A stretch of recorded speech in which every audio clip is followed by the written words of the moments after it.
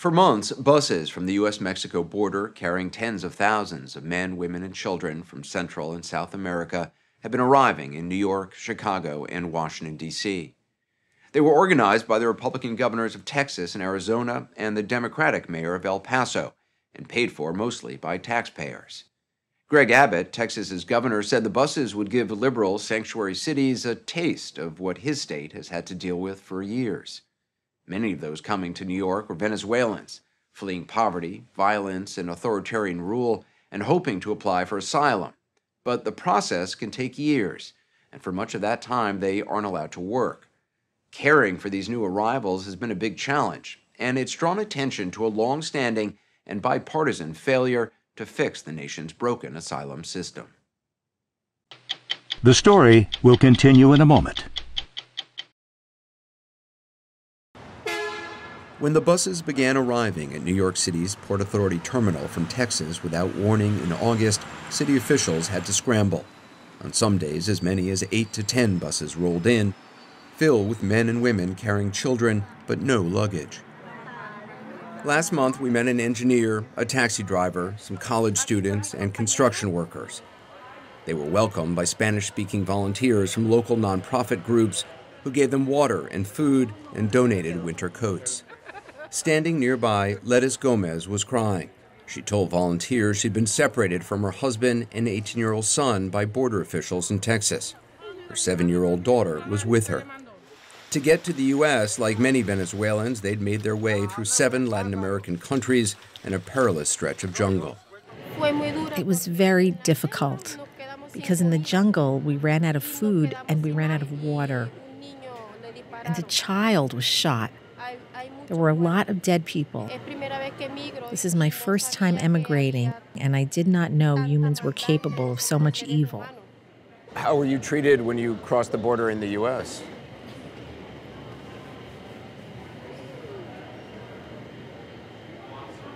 Well, you can interpret my silence. You can interpret my silence. I didn't like being separated from my son. Gomez told us she was thankful for the kindness volunteers at Port Authority had shown her. They'd even given her daughter a doll. Thank you for treating us well. It's been a while since we were treated well. Within an hour, the volunteers had found her son at a homeless shelter in Manhattan and brought him to Port Authority to reunite with his mother and sister. Lettuce Gomez later found her husband too.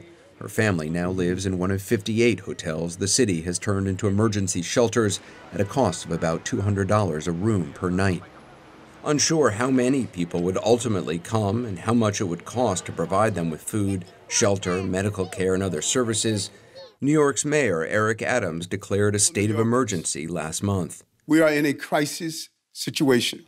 This past week, Adams told us more than 22,000 migrants have arrived in the city so far. This is a city of, 8 million people. Why would the arrival of 22,000 new people be such an emergency? We're a city of 8 million people that just came through the pandemic. Many of our residents lost their jobs, they lost homes. We already had crises that we were navigating and dealing with.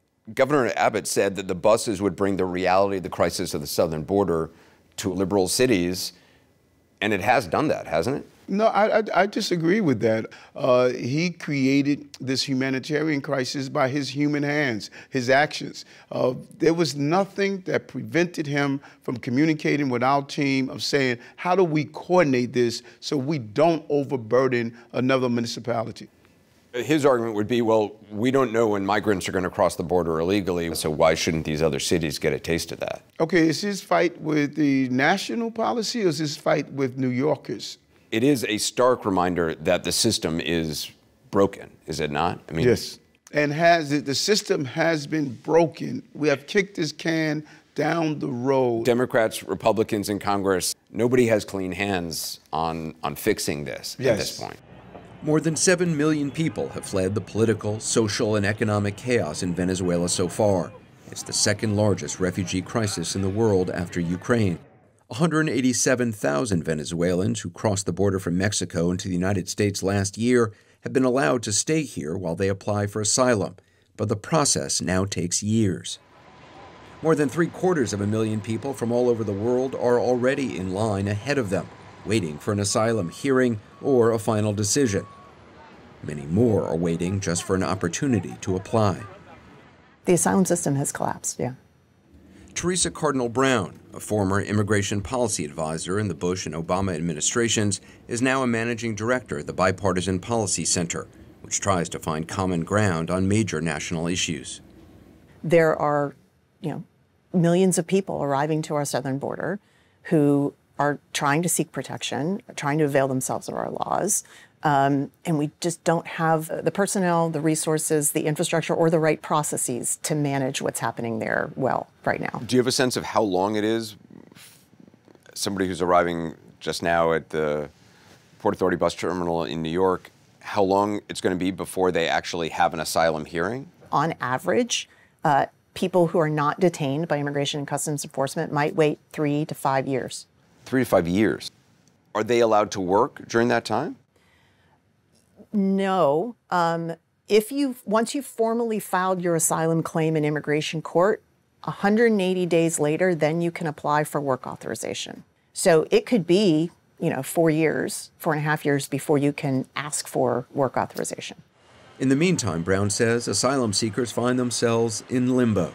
They're here, but they can't legally work. We don't come here to be a burden to this country. I come to work and push ahead.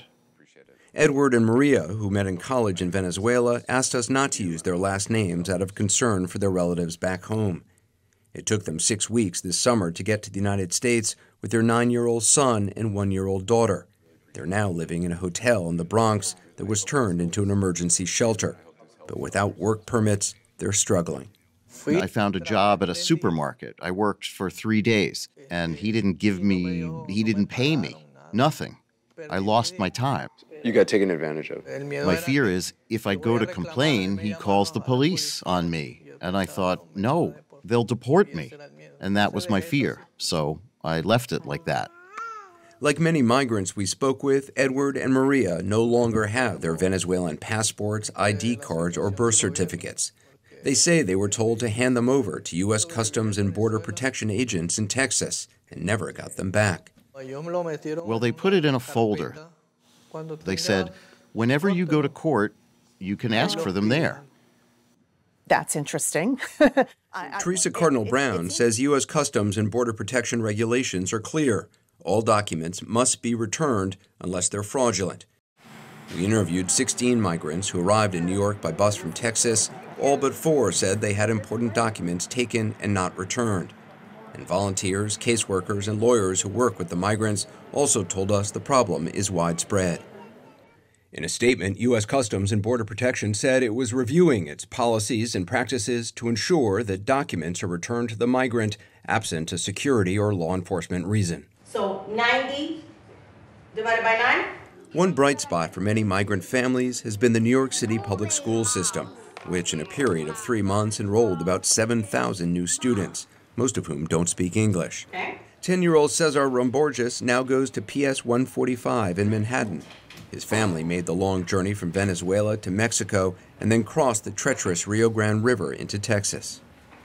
Do you remember what it was like coming here? Was it scary? Yes, he says. What was scary? When my mom almost drowned in a river. And you saw that happen? Yes. Rustam, what are some of the things that go into different bins? The principal at PS 145, Natalia Russo, says she's been doing her best to help Cesar and the other new students adjust. She does some students' laundry at her home and has made sure they have school uniforms, supplies, and help getting into after-school programs.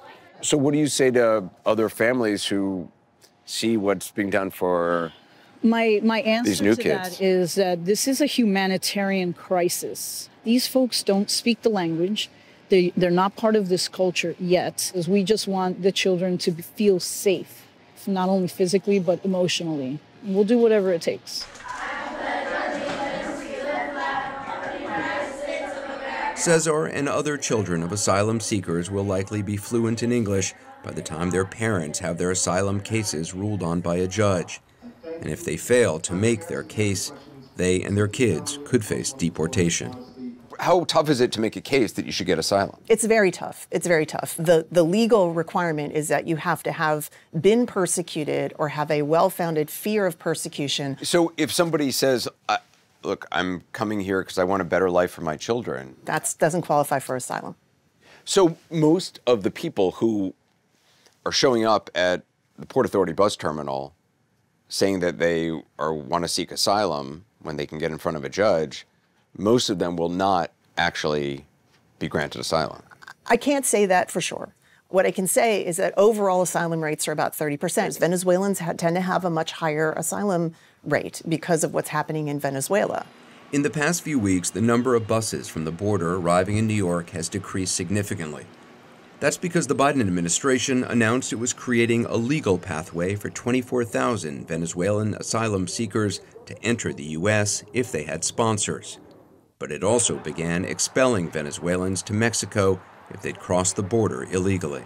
They basically went back to a policy that was put in place by the Trump administration, which allows for Venezuelans to be sent back to Mexico and not apply for asylum here in the United States.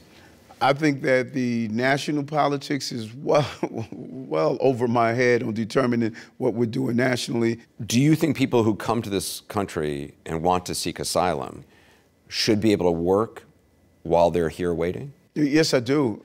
Doesn't that encourage more and more people just to come? No, I don't. I don't think it creates a problem. What we should be asking is, why is it taking so long?